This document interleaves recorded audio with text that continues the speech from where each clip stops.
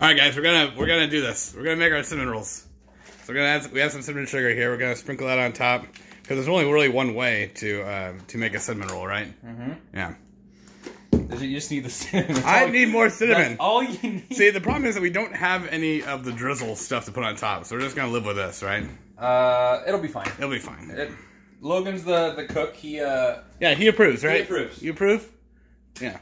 We got the thumbs up. He knows how to make cinnamon rolls. This is how you do it. All right, you ready yet? Yeah. All right, that's good. That's good. All right, let's put this in the oven.